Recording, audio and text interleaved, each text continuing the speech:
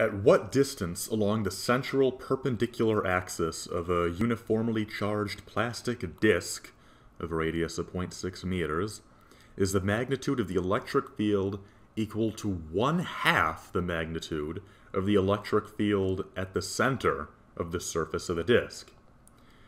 Now, as derived in the chapter, the formula for the electric field at a point coaxial with a uniformly charged disk is given by E equals lowercase sigma, or the surface charge density of the disk, divided by 2 epsilon naught, multiplied by 1 minus z, where z is the distance between the point and the center of the disk, divided by the square root of z squared plus r squared, where r refers to the radius of the disk.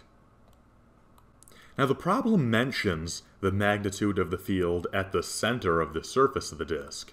So if we write a formula for that, let's call it E sub c, then at the center of the disk, z is just going to be equal to 0, because it basically means that there is no distance at all between the center of the disk and the point we're analyzing. So if z is 0, then this whole term becomes 0, so it ends up just becoming this first term here times 1. So the electric field at the center of the disk is just equal to the surface charge density divided by 2 epsilon naught.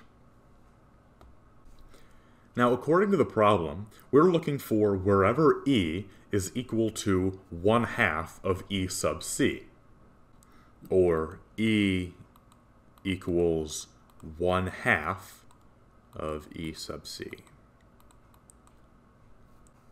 And we can set this up as a ratio by writing it as E over E sub c equals 1/2. Now let's try writing this ratio with our electric field formulas.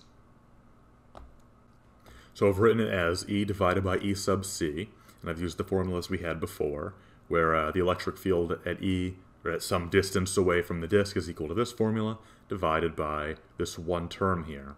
So we can see that this term, the surface charge density divided by 2 epsilon naught, just cancels out, and we're left with this formula here, 1 minus z over the square root of z squared plus r squared. Now, of course, as we mentioned earlier, this ratio has to be equal to 1/2, so we set this equal to 1/2. And we can simplify this a little bit further, because if we were to add this term right here to both sides, and then subtract 1/2 from this side, we can see that this term is still equal to 1/2 without the 1 minus being there at all. Now let's actually solve for z. Let's first square both sides of this.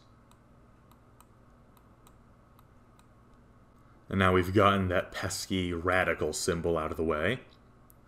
And again, we're trying to solve for z here, because we want to know what z has to be wherever the ratio is equal to 1/2. So now that we've already set the ratio equal to 1/2, all that's left for us to do is to solve for z. So let's first multiply this term here by both sides. And then let's get this 4 out of the way by multiplying that by both sides. And now we can put the z squareds together by subtracting this 1 z squared from both sides, so that we'll end up with 3 z squared on the left. And now one of those z squareds has been removed. And now I have divided both sides by 3 to get z squared on its own, and then we take the square root of this to actually solve for z. And now we can see that z is equal to r divided by the square root of 3. Unfortunately, r is the only variable that we're given by the problem, the radius of the disk.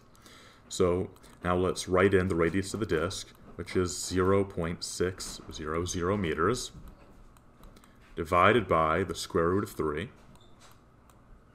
And this gets us a distance of 0.346 meters.